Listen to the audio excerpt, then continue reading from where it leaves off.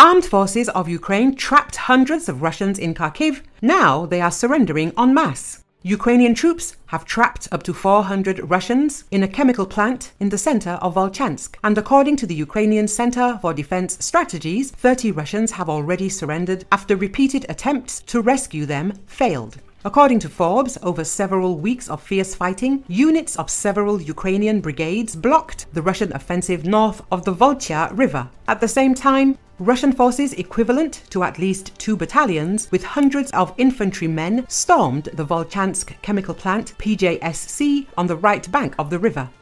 Apparently, the Russian plan was to seize the chemical plant and then from there launch an operation to cross the river to break into southern Volchansk. The plan failed when Ukrainian troops, possibly from the 9th Rifle Brigade, the Russian Volunteer Corps, or the 36th Marine Brigade, attacked west of the chemical plant and advanced several blocks north, cutting off the Russians at the plant from their comrades or on west, writes Forbes. Ukrainian fighters noted that the Russians were surrounded with no chance of evacuation or reinforcements and reported a bunch of dead and wounded orcs. Russian commanders this weekend ordered their troops west of the chemical plant to break through Ukrainian positions. However, 2 attempts to break through to the encircled Russian troops were repulsed by Ukrainian Defense Forces, the Center for Defense Strategies reports. Obviously, it was then that the surrounded Russians began to surrender en masse. Although Russian and Ukrainian troops regularly capture each other, they rarely do so in dozens. The largest number of prisoners, as a rule, happens during the siege of large cities and chaotic, hasty retreats. Forbes noted. Thus, hundreds of Ukrainian soldiers surrendered after holding out for several weeks in the encircled Mariupol. In mid-February 2024, the Russians captured dozens of Ukrainians as they retreated from the ruins of Avdiivka in eastern Ukraine. The fact that so many Russians surrendered at the same time in Volchansk, a city that neither side fully controls and which remains the subject of disputes, should have scared the Russian command.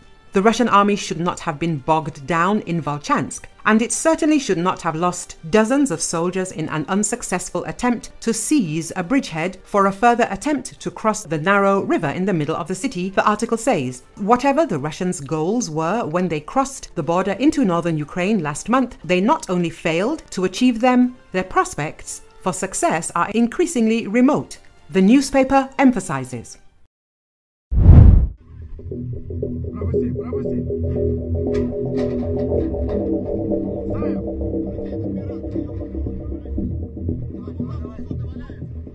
Давай вот так разворачиваем длину, я с ним прыгну. Да головой же туда, ёбаный в рот. Голова ж тяжелее.